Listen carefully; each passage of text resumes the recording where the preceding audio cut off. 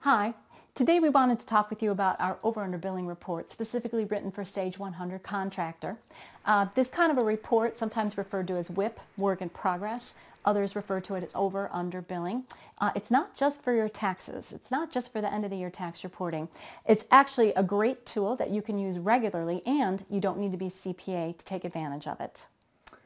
As a powerful management tool, the over-under billing review can help you even out those peaks and valleys in your income statement. It can help you manage your cash flow.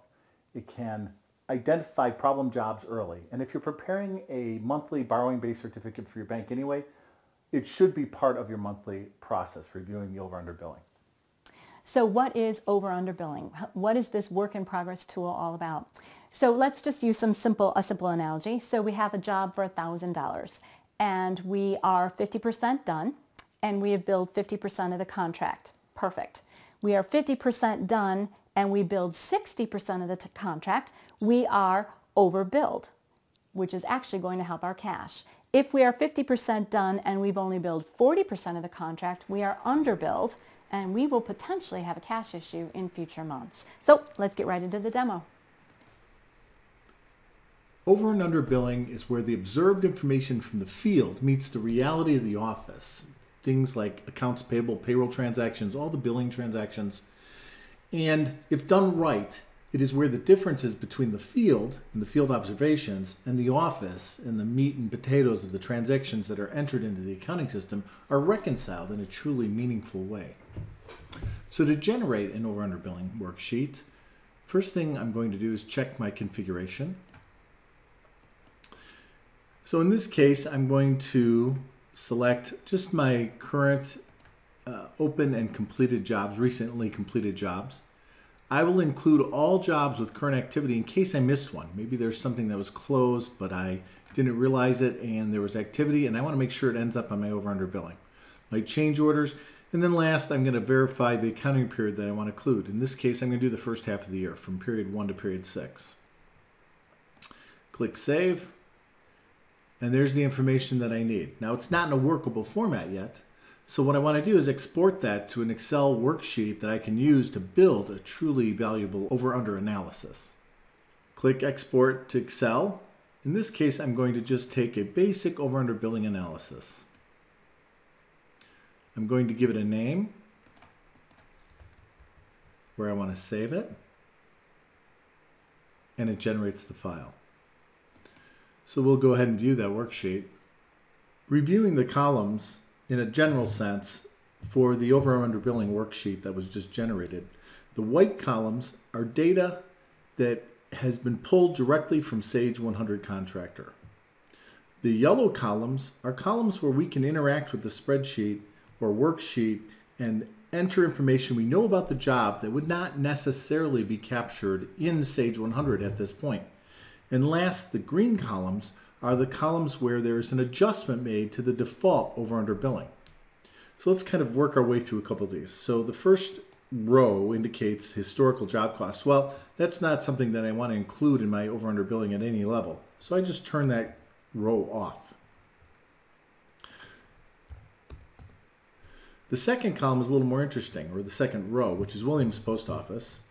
In this case, I'm showing an overbilling of $27,000. So I talked to my project manager and he's saying, no, that's not possible. Well, first off, we have $20,000 of work we've already completed, but we expect to get a change order. Well, where's that change order? Well, we haven't requested it yet, but we know we'll get it. So let's put an allowance for that $20,000 into the over-under billing analysis for Williams Post Office. So we'll put in $20,000 of unapproved change orders that we're pretty sure we're going to get.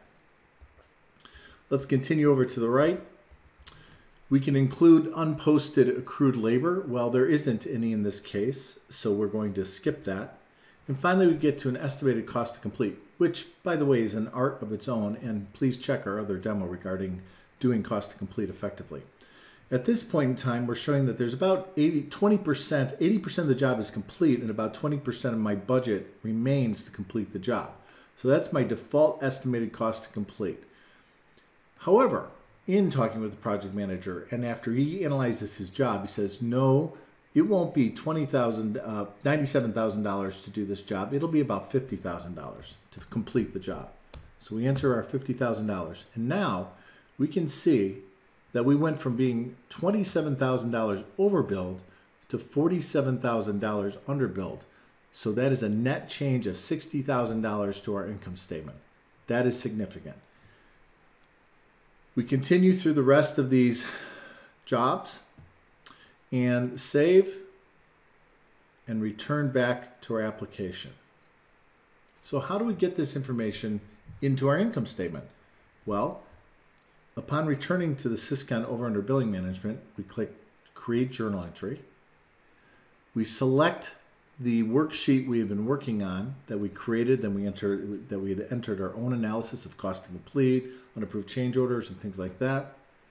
Just click Start. What posting period we're going to use, or it's intended for, and of course I ran this for period 1 to 6, so we're going to post it to period 6. And I can see that I've successfully processed that worksheet. I've read it. I pushed recurring journal transactions into Sage. Having created the journal entries from the Syscon over under billing tool, we want to go into Sage and take a look at them. So we go to the 1-4 recurring journal transactions. And the first transaction that we created according to the application was number 4. And there it is, period 6, fiscal year 2015 over under billing entry. And here is the proper format of a journal entry to post my over under billing analysis to my income statement. And we are done. This was a very straightforward example. However, to meet more complex needs, this program is packed with over-under specific information and features to fit the needs of any company. A few of the many options are compute and show the first and last day worked on the job, show approved and open change orders, show committed costs, check billed and unbilled entries from the Sage 100 Contractor automated T&M module, calculate life-to-date, year-to-date, and month-to-date revenue, billing, and cost calculations that will actually tie to your income statement, show the percent complete from last entered progress invoice, and much, much, much more. If you have any special requirements, we can incorporate any of these options into your specific over-under billing worksheet. Click on the link provided below to get more information on this Syscon application or any of our many other advanced tools for Sage 100 Contractor users.